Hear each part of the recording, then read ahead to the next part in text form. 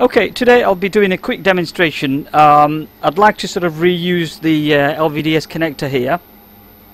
So I'll be sort of removing it with the help of a preheater and next to no damage whatsoever to the connector itself. So let's crack on with this. Okay, so this is the connector I'll be removing.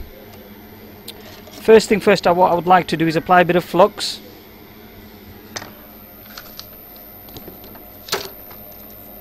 I'm using the Amtech LF4300. Let me just sort of show you.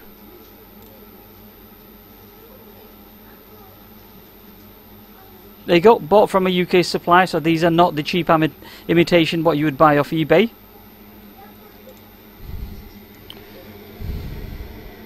And the sole purpose of the video is just to demonstrate the preheater. It is a useful tool to have when you're actually trying to remove such components as the LVDS connector here. So the next thing I'd do is I'd switch on the preheater, and I'll be applying a bit of leaded solder, purely because of the fact that the melting point is a lot lower than the lead free. So it's leaded solder melting point is 183 degrees Celsius versus 217.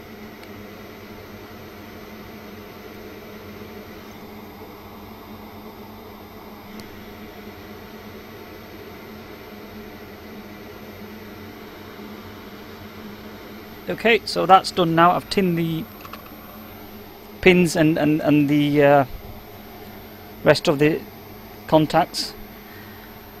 Hot air station set at 425 degrees Celsius, and the airflow is at max. And the preheater, I'm going to set it up to about,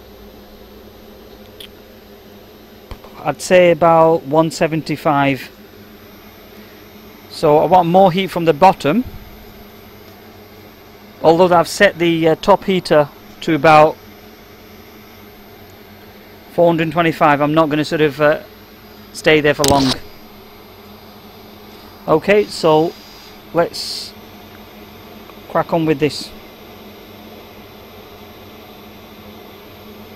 Done. Now that was done in seconds, purely due to the fact that the preheater. Now let's look at some of the pins. Are we in focus or out focus? Let me just sort of.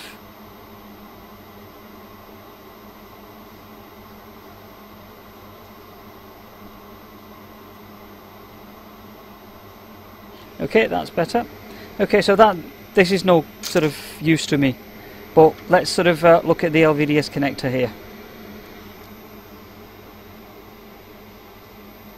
and maybe I'll try and zoom in a little bit more closer so you can have a look at a very close view.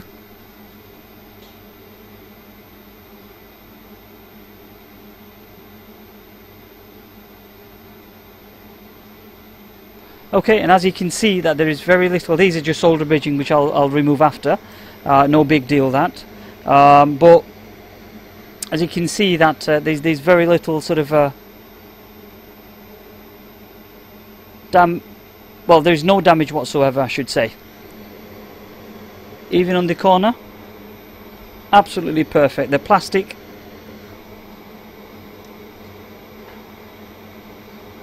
Plastic here, absolutely perfect.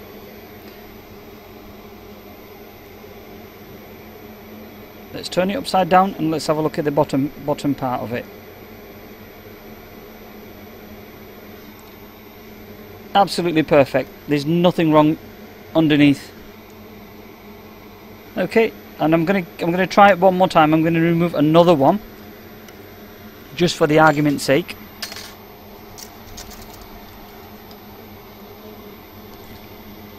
So let's put this back up.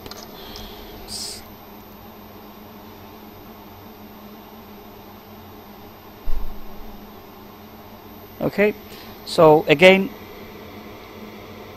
using the wrong flux.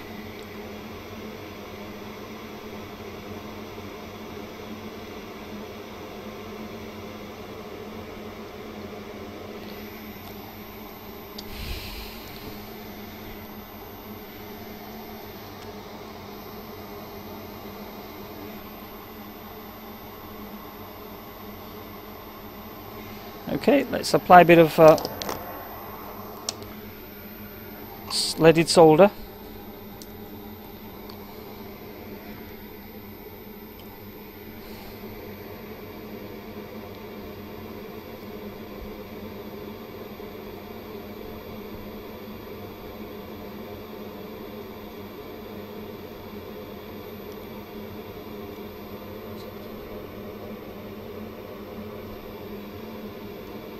Okay.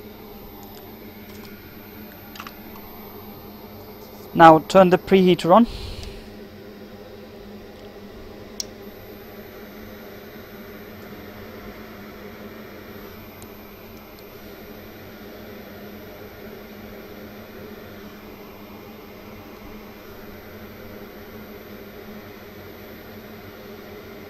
Okay, and I'll turn the preheater up to 175 again.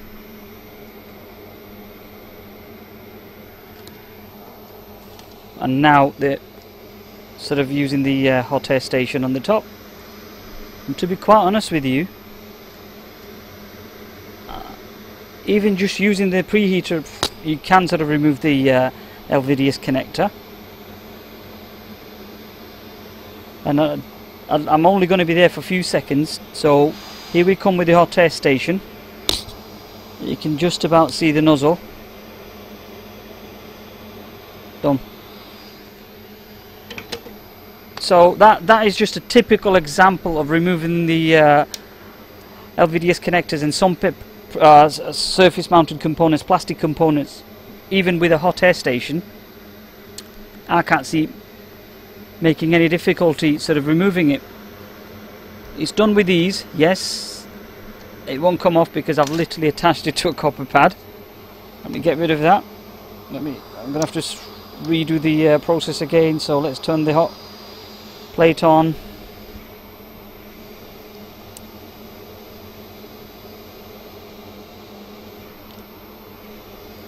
I'll have to sort of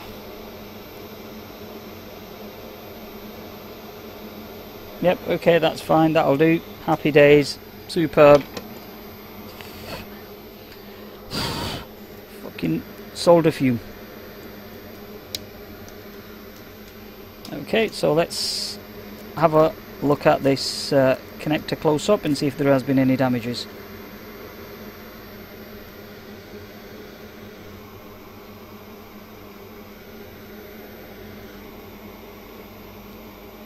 Just try and set the light exposure to something that's not going to friggin' let's. I'm gonna have to turn the light from.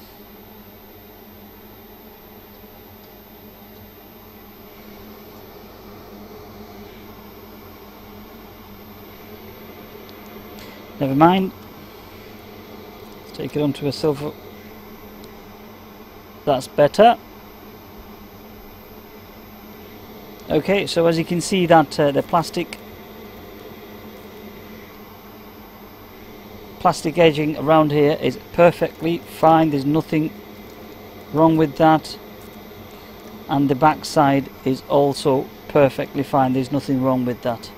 So I can certainly reuse this connector.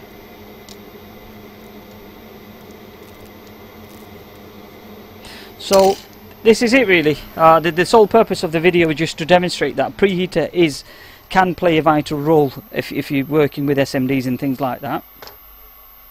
And ideally I would recommend anybody doing these sort of work is to have one of these preheaters on standby.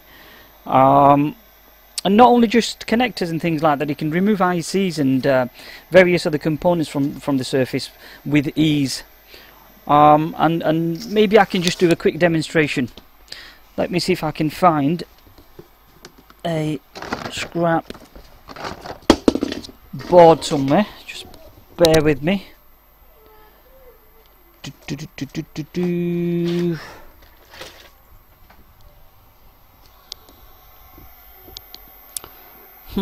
Okay, let's I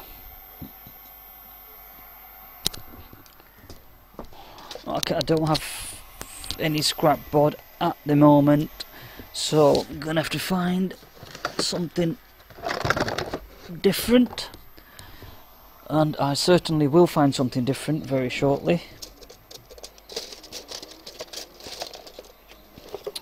Right, just for argument's sake, say we want to remove this IC as quickly as possible.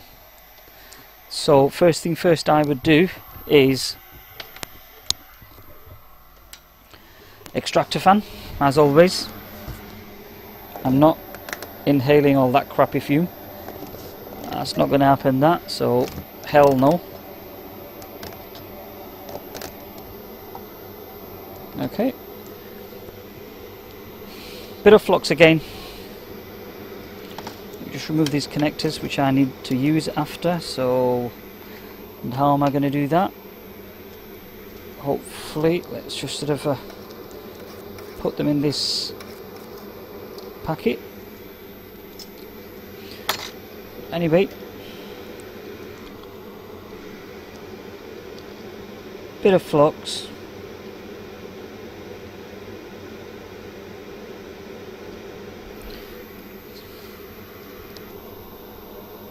A tiny amount of flux will do.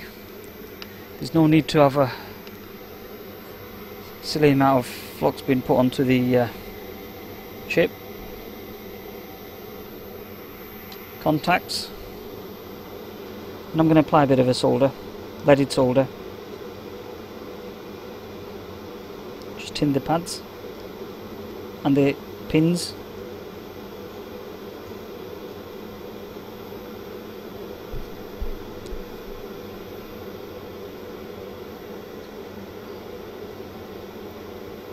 Okay, well that'll do, thank you. Right, we'll go back onto the preheater. Turn the preheater on. So if the viewing is... let's just make sure that it's all in focus.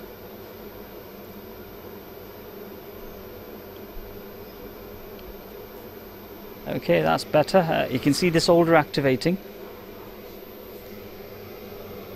And now I'm going to use the hot air station to sort of remove this IC.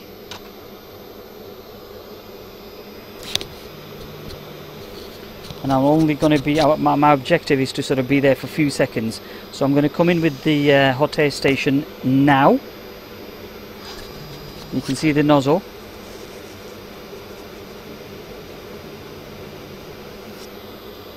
Wonderful. As easy as that. If I want to put it back, I'm not going to line this up so it doesn't bother me. Let's put this back.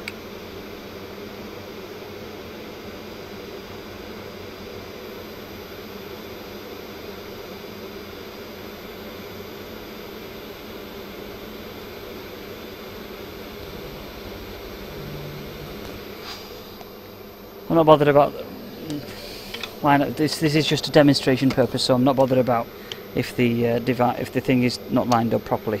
We can deal with that after. But that's just to sort of demonstrate the fact that you know, you can sort of use preheater, and preheater would certainly sort of help removing components with ease. I mean, using this little preheater, I've also sort of reballed and reflowed PS4 Southbridge. Absolutely fine. There was no need for me to sort of turn on the Jovi. So what is this? There you go. Tenma mini SMD preheater. it goes up to about 350 degrees Celsius. So, and the beauty of this is it's all marked. You know, surprisingly, even some of the most expensive hot air stations basically don't have. All it has is numbers, but it doesn't sort of specify what degrees Celsius you're running. So this is 100, 150, 200, 250, 300, 350. So absolutely amazing. The preheater don't come with this plate. I've made this plate from aluminium aluminium plate, and basically this is just a Captain tape just to avoid any sort of damage to the plate. I would like to keep things as new as possible, but anyway, never mind, that's a different story. And the model number